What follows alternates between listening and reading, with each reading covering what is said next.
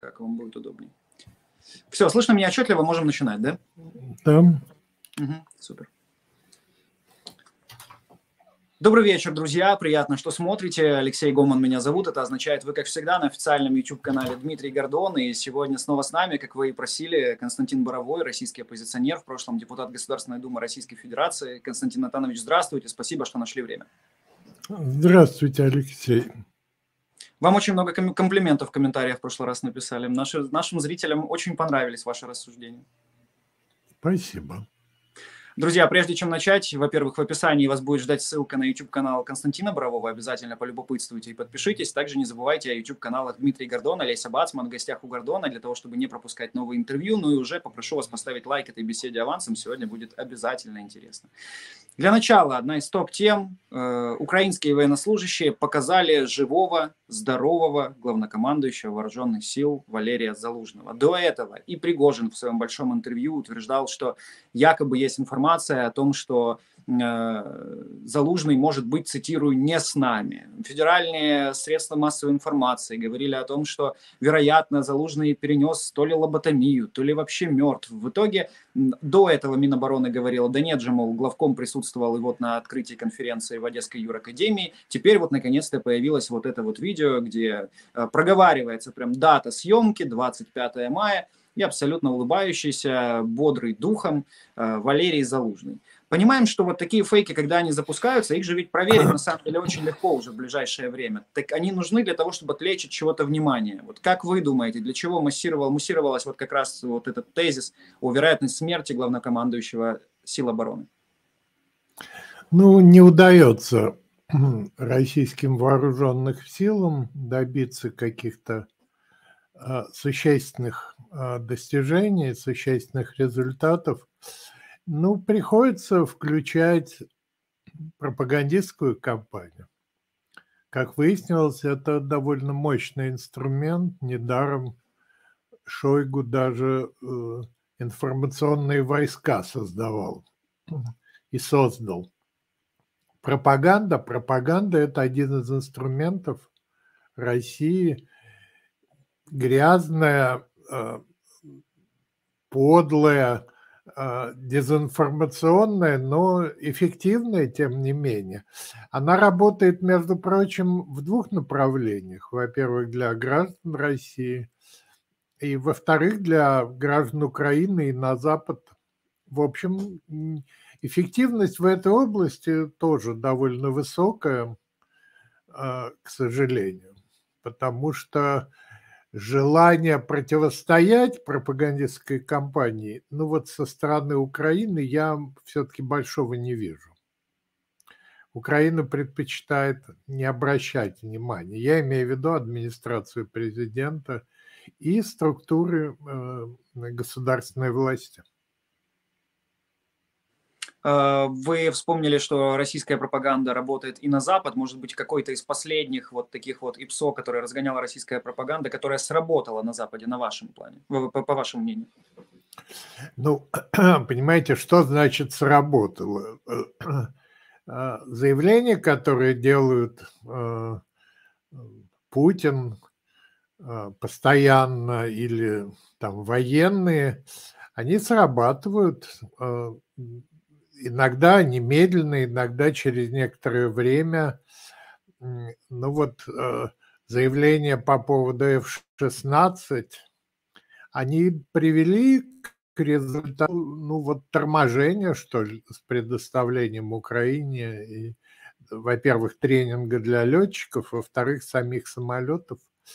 Вот. К сожалению, большая эффективность еще и в области дезинформации, связанной с использованием американского оружия на фронте. Вот давайте об F-16 как раз тогда дальше, потому что, конечно же, мы сегодня с вами будем пытаться подводить итоги этой недели, и новая информация появлялась в течение будних дней о том, что уже вот-вот должна начаться подготовка украинских пилотов на американских истребителях F-16. Об этом заявили сначала в воздушных силах вооруженных сил Украины, позже это подтвердили в Пентагоне. В Министерстве обороны США также сообщили, что самолеты могут попасть в Украину к сентябрю сентябрю уже. Но вот в российском МИДе, однако, сразу принялись угрожать, какую-то реакцию ждали от них. Конечно же, реакция была примерно такая. Лишь словесная, мол, это колоссальный риск передачи самолета в первую очередь для Запада, и России, цитирую, есть чем ответить. Как думаете, чем есть ответить у России? Ну, намеки в последнее время делаются на одно обстоятельство использования ядерного оружия. Этим, собственно говоря, Запад пугает и расширением конфликта. Демократическая партия, которая находится сегодня у власти в Соединенных Штатах, она заявляет о том, что ее беспокоит вот эта ситуация, возможность расширения конфликта. И именно поэтому многие обещания не исполняются. Вот если вы заговорили об этих F-16, ведь первая реакция была «никогда не допустим» со стороны Соединенных Штатов. Ну, с другой стороны, То есть, извините, Константин Антонович, мы это проходили уже и с Хаймарсами, и с Патриотами, и с танками западными. В итоге, как бы, ну вот, все срабатывало так, как нужно Украине. к сожалению, это не так. Все не срабатывало так, как нужно Украине. И с Хаймарсами пока нету полной, так сказать, ясности, и с F-16. F-16, хочу я вам напомнить, это самолет разработки 1978 или 76 года. То есть это очень старая модель. И разговоры о ней, там же ведь еще и советские самолеты, эти МиГи, Су, они не передаются Украине, при том, что в свое время и сейчас в прессе много информации об этом. Украина возвращала России эти бомбардировщики Ту и самолеты в том числе. Вот. И это, как сегодня выясняется, это было серьезной ошибкой, конечно. Те немногочисленные политики, которые говорили об этом, к ним не прислушивались. Вот. А концептуально я не хотел об этом говорить, но вы меня вынудили.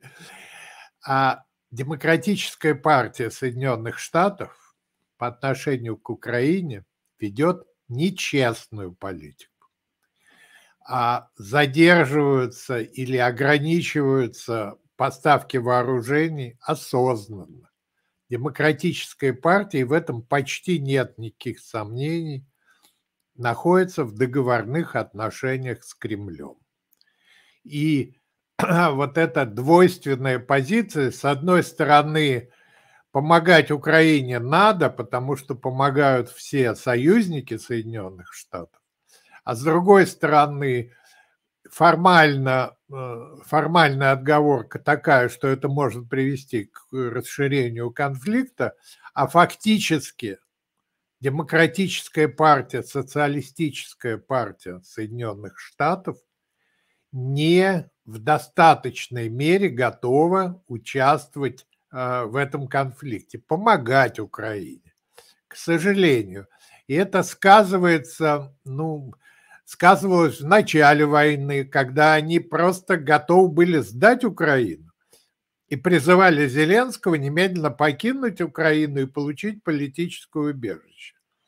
Они финансирование поддержки Украины началось после того, как начались прямые поставки из Великобритании, из стран Балтии, из Польши, когда Соединенные Штаты выбирали между конфликтом с союзниками и, так сказать, присоединением к союзникам.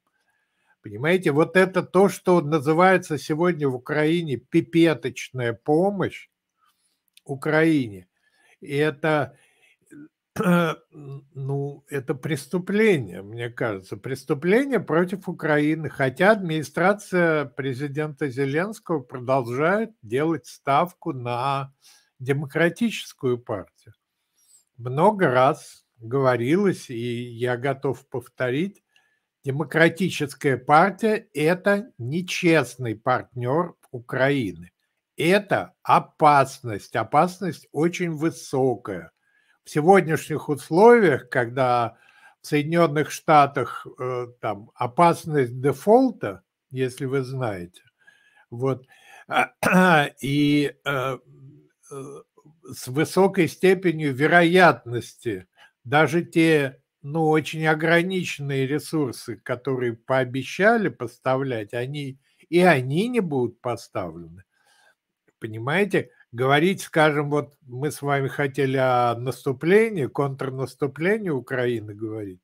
В этих условиях, ну, это просто опасно. Это может быть самоубийственно для Украины. Я очень хорошо понимаю украинских военных, которые и политиков, которые в этих условиях, в условиях очень ненадежного союзника, партнера, вот просто опасаются проводить серьезные операции военные. Константин Антонович, тут на самом деле однозначно с вами можно согласиться в отдельных аспектах. Друзья, вы обязательно напишите ваше мнение в комментариях, как вы считаете, почему действительно, какие причины торможения помощи Украине. Также мы начали с темы того, что жив и здоров, это же главнокомандующий Вооруженных сил Украины. Пожелать ему успехов тоже можно в комментариях. Мы постараемся сделать так, чтобы ваши пожелания до него дошли. Давайте двигаться дальше. Вот по поводу, ну, про разведку мы косвенно задели тему. Вот представитель Главного управления разведки Вадим Скибицкий дал интервью изданию Die Welt немецкому и заявил, что Путин и Пригожин являются целями номер один для Украины. Журналисты интерпретировали это так, мол, целями номер один для ликвидации. И если про Евгения Пригожина Скибицкий сказал четко, что да, мы пытаемся его ликвидировать, то о Путине в итоге в Главном управлении разведки начали уже объяснять, что не совсем правильно поняли журналисты, и Путин является целью номер один для того, чтобы его каким-то образом достать и, значит, отправить на скамью подсудимых в Гаагу. Однако вот вы, Константин Атанович, как считаете, какой вариант вообще более реальный? Действительно ликвидировать Путина с методами украинской разведки, не знаю, там каких-то людей, которые будут недовольны им внутри страны, или же более реальный вариант увидеть Путина на скамье подсудимых?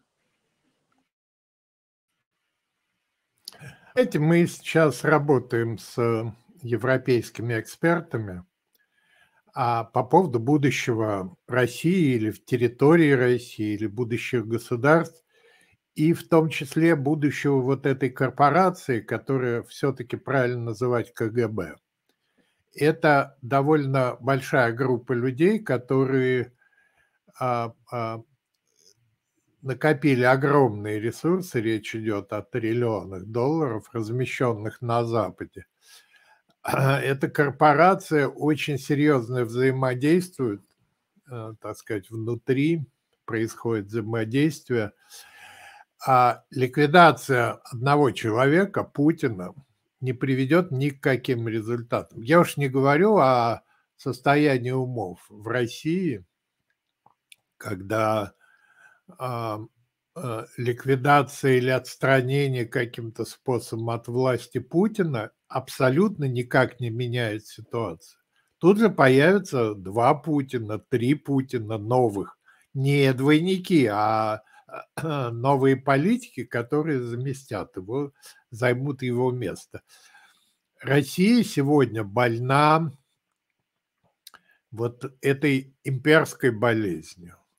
Ее иногда называют фашизмом, иногда нацизмом, но это имперская болезнь. И благодаря пропаганде у многих граждан России совершенно потеряна ориентация в системе ценностей, человеческих ценностей. Вот. И ситуация абсолютно похожа на Германию после Второй мировой войны, когда исправление, лечение общества заняло несколько десятилетий. И это производилось в условиях оккупации, понимаете, когда была возможность воздействовать на общество. За высказывание нацистских взглядов людей сажали в тюрьму, за националистические, российские высказывания. А случаи такие были. люди оказывались в тюрьме на очень длительные сроки. И в Германии тогда произошло 300 тысяч судов разных. И это заняло, 3-4 десятилетия, вот, собственно, исправления Германии, сознания людей. Россия была под властью вот этой группы больше, чем Германия. В Германии там с 1933 по 1945 это 12 лет, а Россию под властью Путина и его группы уже 23 года. Понимаете, по-видимому, еще больше срок. В этих условиях ликвидация одного человека, Путина, Пригожина, кого угодно, это неэффективное расходование ресурсов. Нужны суды, нужны исправления, нужна тяжелая, долгая работа с обществом, с гражданами России. Вот. Спонтанно это, к сожалению, невозможно решить. И исследования, которые проводились в Германии, показывали, что уже в 1948 году, когда Германия принимала демократическую конституцию, большая часть населения готова была голосовать за нацистов на выборах. Понимаете? У меня нет никаких сомнений в том, что даже поражение в войне, даже разочарование, связанное с неэффективностью этой власти, не поменяло ментальность граждан России, к сожалению. И это займет очень длительный срок. И сменой руководителя ничего не решить. После смерти Сталина к власти пришла большая группа, потом Хрущев, но это не привело к отказу от коммунистической идеологии. Примеров очень много. Даже была ведь проведена десталинизация, а сейчас должна быть проведена депутинизация, насколько я понимаю, после смены режима. Не была проведена десталинизация. Десталинизация планировалась, но против ее проведения выступала номенклатура коммунистическая. И, как вы знаете, в 1956-м, в 1958 году вот как бы намеки на десталинизацию появились, но уже в 1964 году Хрущева отстранили от власти, и пришли к власти сталинисты, люди, которые категорически выступали против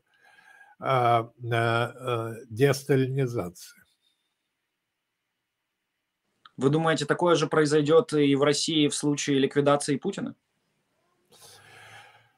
То есть депутинизация из-за смерти диктатора невероятна. Понимаете, несущественный это момент, вот этот окурок или моль, как у него была кличка, это несущественный элемент в структуре сознания, современного сознания россиян. Имперские, агрессивные, преступные заявления Пригожина привели к тому, что его рейтинг резко поднялся, и он уже в этом рейтинге сторонников будущих президентов уже обогнал даже Навального. Да, я в двух словах нашим зрителям напомню об этом. Буквально недавно соцгруппа Russian Field, на которую, кстати, часто ссылаются и оппозиционные средства массовой информации, просто что это не только про кремлевские, обычно их данными, их данные используют. Да, действительно, она показала, что на втором месте, обогнав Навального, самым популярным кандидатом в президенты Российской Федерации после Путина оказался Пригожин. И вот тоже, кстати, ваше мнение тут очень любопытно. А он может быть реальной оппозицией Путину, как считаете? Вы знаете, он борется за влияние в окружении Путина, борется за позицию. иногда эффективно, иногда не очень. Вот в качестве объекта, так сказать, споров, объекта противостояния он выбрал Шойгу. Вот, ну, видимо, ему позволяют это делать.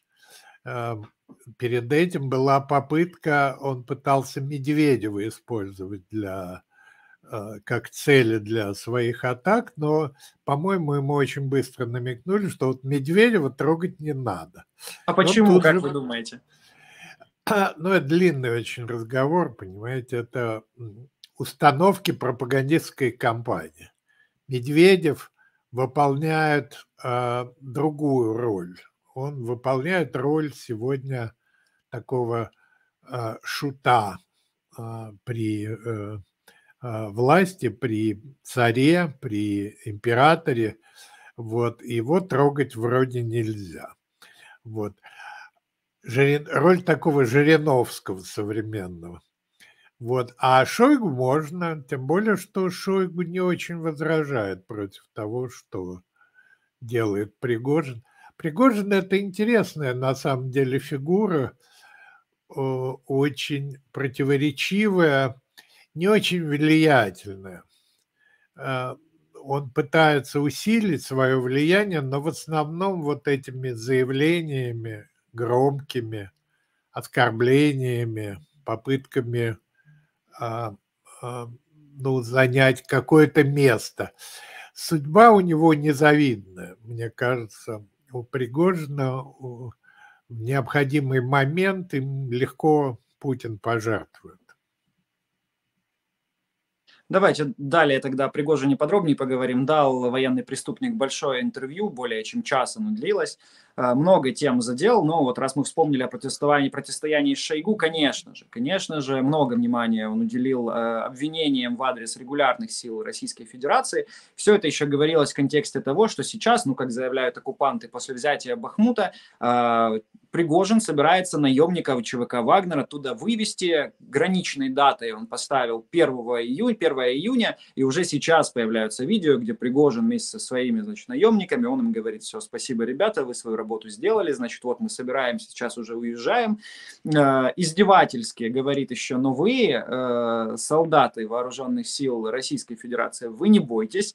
Подводит к себе, значит, двух каких-то низкорослых таких, скорее пародийных наемников по имени Бибер и Долик, он их так представляет, и говорит: ничего, вот мы вам оставляем Бибера и Долика, если уж вам совсем будет тяжко, и украинцы пойдут в контрнаступление и попробуют отбить Бахмут, вы вот позовите вот этих двоих, они даже вдвоем, мол, типа, дадут... окажут сопротивление украинским силам обороны, раз уж вы их всей как бы толпой вооруженных сил Российской Федерации остановить не можете. Как думаете, во-первых, вот тут два вопроса ключевых. Действительно ли дадут Пригожину полностью вывести своих наемников из Бахмута? И второй, какой у него план? То есть он, выводя и издеваясь вот такими биберами и доликами над вооруженными силами Российской Федерации, как будто говорит: ребят, сейчас пойдут украинские военные, они, скорее всего, захватят назад полностью Бахмут, но в этом уже будете виноваты вы, так как мы свое дело сделали и захватили город, ну, как они утверждают. Ну, понимаете, силы вот эти Пригожина – это расходный материал. И это проявлялось в Сирии, это проявлялось во многих местах. Он концептуально вот создавал эту частную военную компанию как компанию наемников, которая способна решать задачи, невозможные для регулярных сил, то есть криминальные задачи. Бибер и кто там? И Долик. И Долик. Бибер и Долик – это клички. Клички уголовников, которые участвуют в этой операции.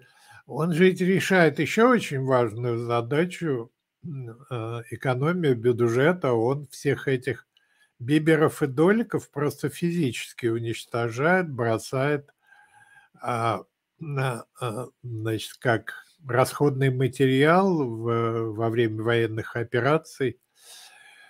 Ну, это очень временное явление, Пригожин. Понимаете, вот сегодня, сейчас это выгодно так решать проблемы. Через некоторое время ситуация изменится, и я думаю, Бибер и Долик уже будут не так ценны для российской армии. В общем, он почувствовал некоторую свободу действий, она ему предоставлена в том числе и Шойгу, и Министерством обороны, и вооруженными силами регулярной российской армии, и Путиным, и все это хорошо финансируется, но это все очень временное явление. И он пытается использовать вот эти моменты для укрепления своей позиции около Путина. Вот. Но это все ненадолго, это ясно совершенно.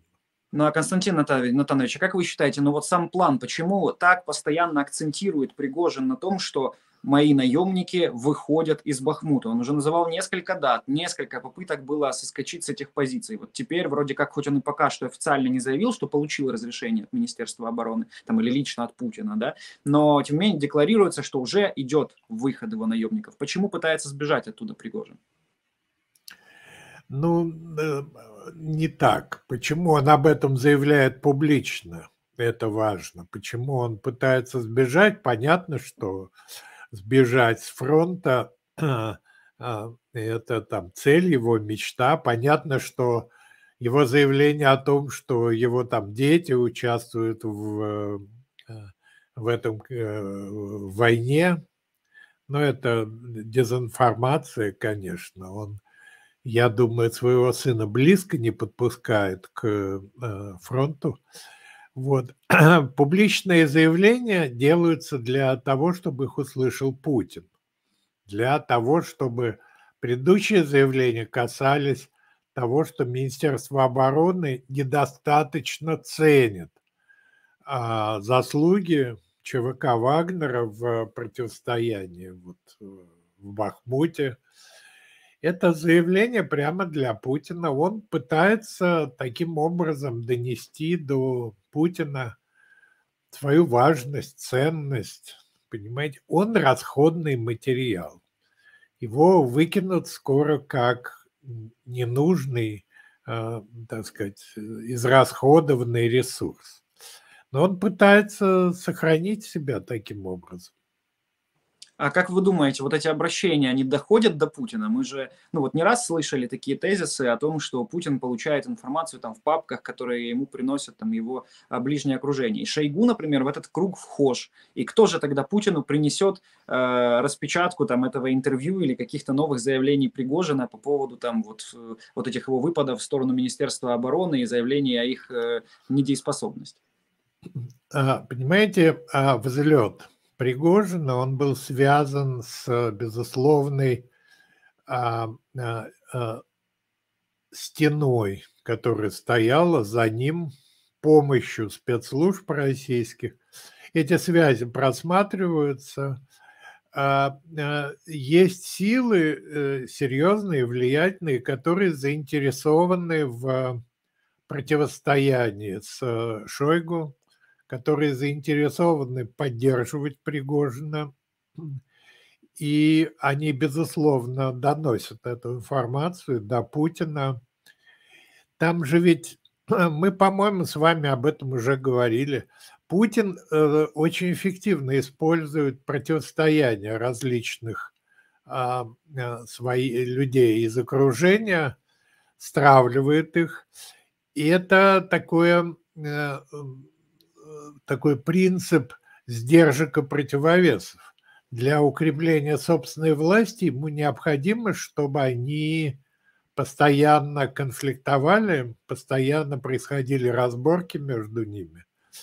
В этом случае он себя чувствует спокойно. В тот момент, когда кто-то, вот Пригожин, вдруг начинает делать заявления опасные для Путина или неприятные, там дедушка его назвал вдруг. Все же знают, что наш-то Владимир Владимирович всегда молодой, красивый, так сказать, и проживет до 180 лет. Тут кто-то его дедушкой называет. Вот, значит, Более того, не просто дедушкой, а дедушкой, который, вероятно, является чудаком на букву «М». да, да, да. Вот. Так что это постоянная борьба, да, такая, знаете, а, борьба пауков в банке. Вот. И это то, что укрепляет власть с точки зрения Путина. Он же ведь руководитель спецслужб. Они строят свою власть на вот этой неформальной, невидимой борьбе друг с другом. Вот. В свое время Михаил Сергеевич Горбачев, когда я ему задал вопрос о эффективности спецслужб и их докладов, он говорил, что начиная с какого-то момента я перестал просто читать их доклады, потому что это все борьба друг с другом и борьба за дополнительные бюджеты. Вот ничего к настоящей жизни все это не имеет никакого отношения. Очень любопытно, друзья. Уже можно, если не сделали этого в начале, поставьте лайк этой беседе хотя бы за эту историю. Уже можно сразу смело ставить лайк. Друзья, сделайте это, пожалуйста. Это очень поможет большему количеству людей увидеть нашу сегодняшнюю беседу. А вот, кстати, да, по поводу того, что разделяют властву, и вот тоже обратили мы внимание с моими собеседниками на YouTube-канале Дмитрий Гордон, что когда Путин якобы поздравлял оккупационные силы с взятием Бахмута, он же там в первую очередь поздравил, значит, ЧВК «Вагнер», а только во вторую уже регулярные силы Министерства обороны. И с одной стороны, вроде отдал политические дивиденды Пригожину, но в целом завтра он отдаст их точно так же Шойгу, да, то есть это все просто он то одному там подкинет косточку, то второму, именно для того, чтобы усилить противостояние между ними, правильно ведь? Ну, управлять противостоянием, понимаете? Иногда усиливать, иногда ослаблять. Иногда такое противостояние может быть опасным. Вот намеки Пригожина на возможность там революционной ситуации. И это же ведь предупреждение, в том числе предупреждение о том, что его силы могут принять участие в этих действиях. Вот. Так что, вы знаете, когда Путин кого-то хвалит, это не значит, что он его поддерживает. Это значит, что, возможно, он его выставляет на всеобщее обозрение для всеобщего осуждения, для атак со стороны своего окружения. Там люди очень ревнивые, которые борются за каждый миллиметр приближения к трону. И когда Путин выставляет Пригожина там на первое место, ну, он его просто подставляет. Вот вы, кстати, вспомнили о том, что Пригожин предупредил о вероятном восстании. Я для наших зрителей зацитирую немного. Действительно, Пригожин говорил в контексте оторванности элит от, собственно говоря, того, что происходит на войне. Вспомнил там и зятя Шойгу, который, цитирую, трясет попкой в Эмиратах, пока, значит, настоящие мужики воюют. И припомнил, что вполне может быть снова повторится 17-й год в России, вот цитата, что будет Варфоломеевская ночь, встанут солдаты, а потом их близкие, и поднимут всех на вила.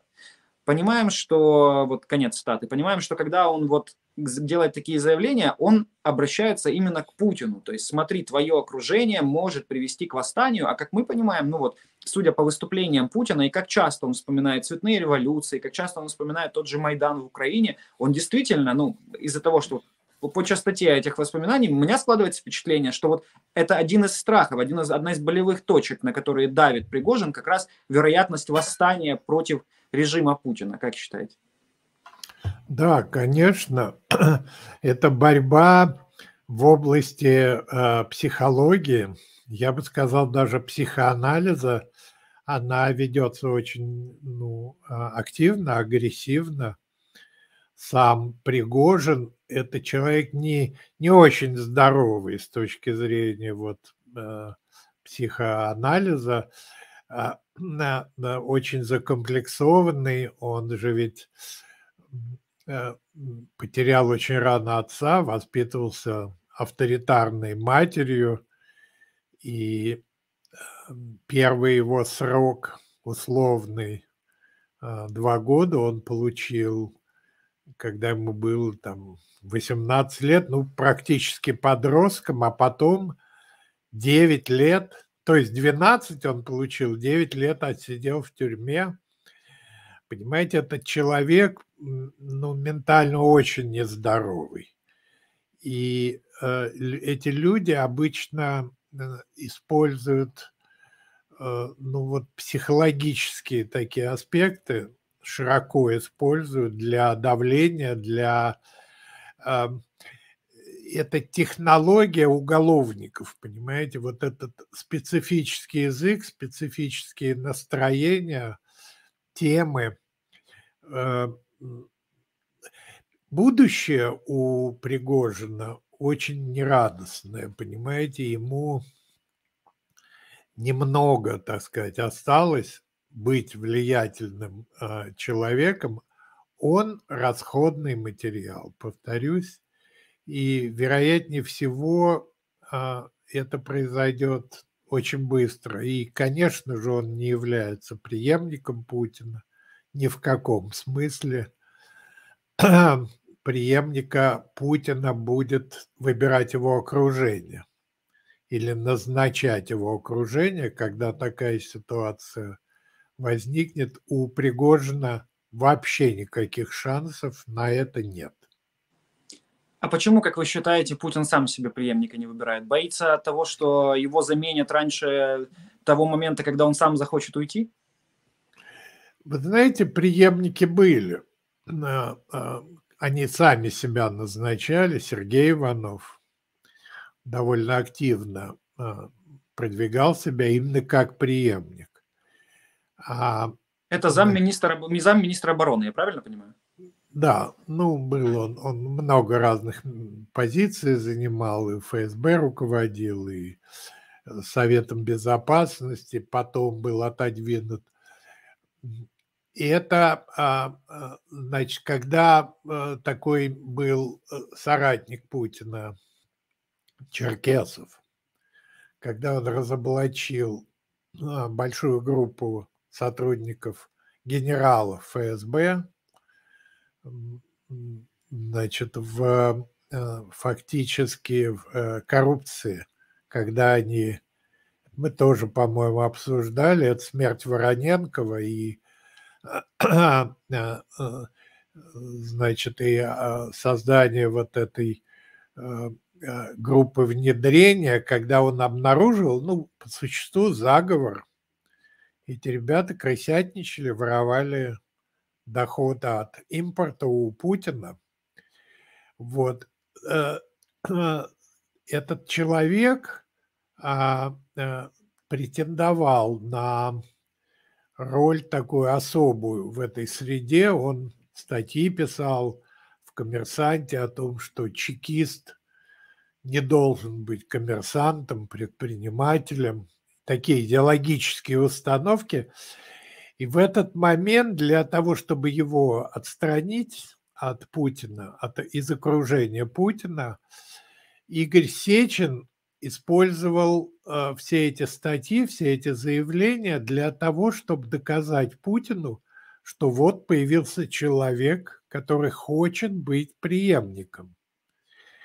И он немедленно был удален из ближнего окружения Путина, потерял всякие позиции и сейчас, по-моему, в Италии на своей вилле находится или там бывает на этой вилле, но отстранен от всех позиций. То есть преемник, вся конструкция власти, она скрепляется вершиной власти.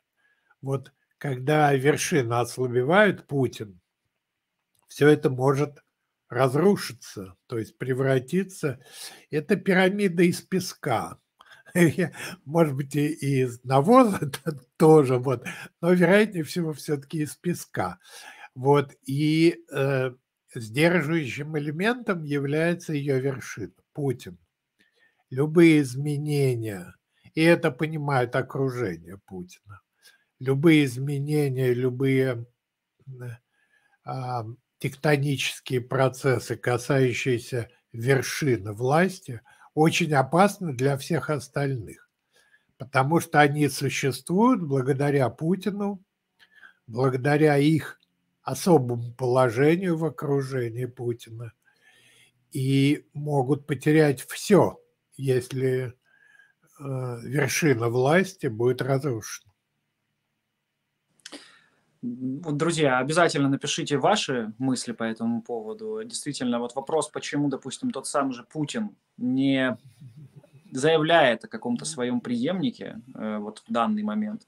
То есть с чем связан, то ли это страх, то ли это предосторожность. Хотелось бы услышать ваши мысли, попробуем обсудить их в последующих интервью. Мы будем двигаться дальше. Константин Натанович, конечно, хотелось бы еще, подводя итоги недели, которые уходят, вспомнить о событиях в Белгородской области, однако мы уже затронули вот противостояние между Пригожиным и Шойгу, а также теми структурами, которые могут стоять за военным преступником, основателем ЧВК «Вагнер». И вот из такого, на что я обратил внимание, после того, как произошел прорыв границы в Белгородской области, когда туда зашли подразделения, среди которых были и российские граждане, Пригожин сразу же, конечно же, попытался обвинить в ситуации непосредственно Шойгу и сказал, мол, как можно, значит, эти пограничники не виноваты, пограничники, у них другая функция, там должны были находиться военные, так как идет война. И вот из любопытного, что пограничники, они что как раз и подчиняются, в общем-то, ФСБ. И не раз говорилось о том, что именно ФСБ, извините уже за слово, может крышевать того Пригожина. И вот то доказательство еще одно, что вот возложить всю вину не на пограничников, а на Министерство обороны из-за прорыва Белгородской области. Это еще одно подтверждение, может быть, того, что Пригожин играет на стороне ФСБ. Ну или ФСБ помогает Пригожину, тут в зависимости от формулировки. Ну да, конечно. Там нет никаких пограничников. Вы, наверное, знаете это. Граница давно не охраняется, она свободно пересекается. Даже когда там были российские и украинские пограничники, я в свое время пересекал ее вот таким коррупционным способом. Да, это во время Януковича я должен был оказаться на Майдане, а прямо перед этим Бориса Немцова развернули в аэропорту. Вот, и я понял, что лететь на самолете просто бесполезно, и пересекал вот таким способом. Даже тогда она была очень дырявая, эта граница. А сейчас, по-моему, ее просто нету. Та информация, которая есть у меня, пограничники не выполняют там никаких функций, свободно переходят с оружием, с наркотиками, видимо, с незаконные там переходы границы, пересечения границ, они просто незаконны, потому что мы помним о том, что там есть граница, но фактически она не охраняется ни с российской, ни тем более с украинской или лугандонской стороны. Вот. Поэтому, обвинение Министерства обороны, ну, ему разрешено, он попробовал войти, так сказать, в какие-то конкурентные отношения на словах с Шойгу. Это не вызвало протестов, сопротивления, но он продолжает эксплуатировать эту тему. Вот немного перебарщивает с точки зрения многих, кто это, экспертов, которые это наблюдают, но ему разрешили это, он это и делает. А есть красная линия какая-то, как считаете, у Пригожина, ну, которую ему обозначили? Я думаю, нет. Красная линия это отстранение Пригожина после того, как он будет полностью израсходован, как необходимая Путину сила. Его влияние очень эфемерно. Понимаете, это нерегулярные силы.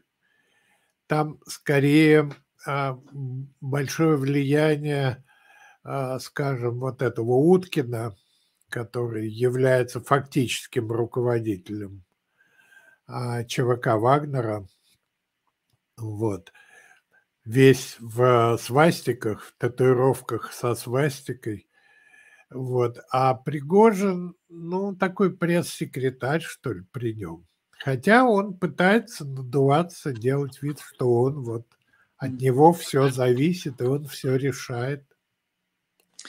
Вот сейчас немного эмоций поутихли уже по поводу этого прорыва границы в Белгородской области.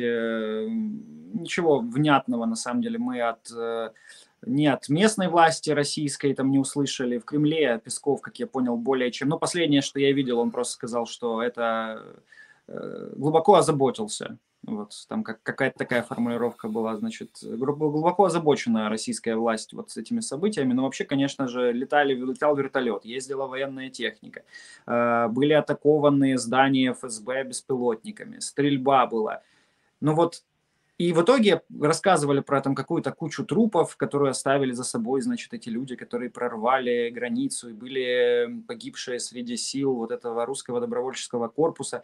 Так никакую гору трупов никто и не увидел, никто ее не показал, но где гарантия того, что это не повторится? Какие-то выводы, наверное, должна сделать российская власть. Как вы считаете, ну, что до них могло дойти после этого? Потому что не первый раз уже заходят эти самые РДК, но до этого все-таки это было больше, ну, чисто медийное такое, да, что-то сняли, там, пообщались с местными жителями, сняли с флагом там какой-то видос и, собственно говоря, вышли. Теперь же все гораздо серьезнее. Как вы думаете, что, вот насколько показательная была эта ситуация для руководителя Кремля и для там, вот, ближнего окружения? Знаете, это все-таки пока демонстрационные пропагандистские действия. Ничего серьезного в этом нету. Я пытался выйти на эти группы, понять. Там же важно понять, какой силой они обладают, какие у них установки. У нас есть заявление, которое распространено через Андрея Сидельникова. Есть данные, которые Илья Пономарев распространил.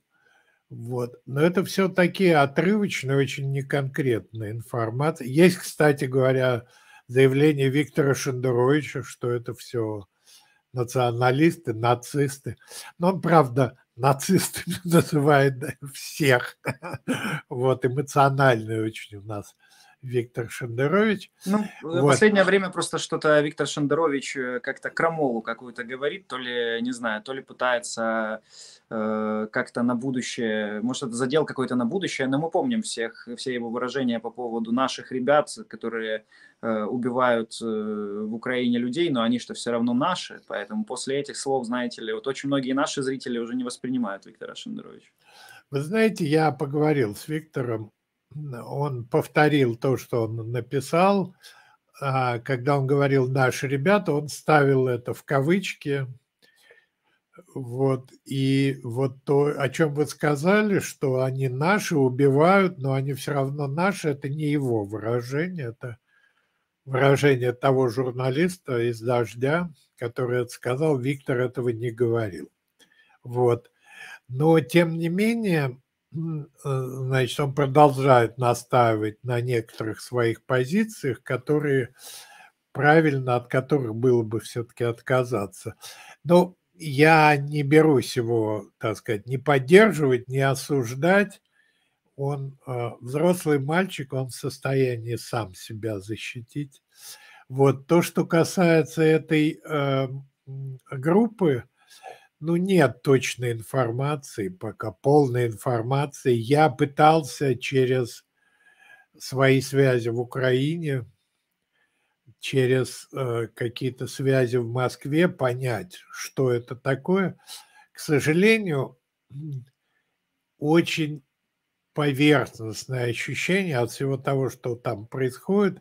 Такое впечатление, что это все-таки такие демонстративные действия, знаете, показывающие возможности, что ли. Хотя, как вы, наверное, догадываетесь, я бы очень гордился гражданами России, которые могли бы начать создавать, участвовать в этом освободительном движении, потому что до тех пор, пока это все не решится в Кремле, Россия будет оставаться очень опасной территорией, опасной не только для Украины, опасной для всего остального мира и, что самое главное, опасной для граждан России.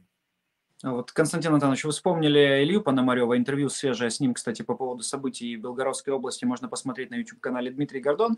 И вот Илья мне утверждает, что вот как раз те люди из числа российских граждан, которые взяли оружие в руки и воюют на стороне Украины, они как раз и могут стать вот той силовой оппозицией на территории Российской Федерации, оппозицией к Путину. Вы как считаете, действительно ли, ну, он говорит, вместе в симбиозе там, с политической оппозицией, которая сейчас была вынуждена покинуть Российскую Федерацию, если у нас будет вот такой вот, получается, будет такая сила из российских граждан именно, то этому может привести к успеху. Как вы считаете?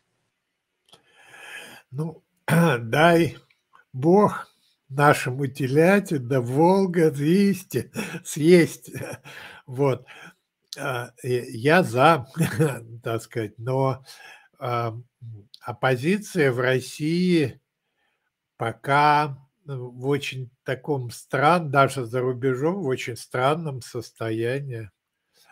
Понимаете, мы пытаемся как-то нормализовать ее. Вот, ну, мои призывы к трибуналу над коммунизмом, над КГБ, они не встречают, кстати, полной поддержки даже вот со стороны Ильи Пономарева. Он согласен говорить о суде над военными преступниками, нынешним окружением Путина. Но это очень мало. Это все равно, что, знаете, выполоть траву, сорняки, не трогая корней. Вот. А ядовитые корни – это КГБ, это коммунистические движения, которые все это создали. Ну, этим надо заниматься. Вот. Я пока не вижу серьезной силы, даже политической, в оппозиции России, на которую можно было бы опереться, да, сколько-нибудь многочисленной. Понимаете? А то, что касается вооруженных сил, мне кажется, в условиях мощной пропагандистской кампании российской и в условиях угроз спецслужб российских, ну, я пока не вижу серьезной силы со стороны российских граждан, которая взяла бы в руки оружие и начала подготовку к освобождению России. То есть в условиях Вот. пропаганды, в условиях давления тех же спецслужб люди не поддержат, не захотят просто, побоятся брать в руки оружие, присоединяться там к тому же легиону «Свобода России» или РДК. Я правильно вас понял?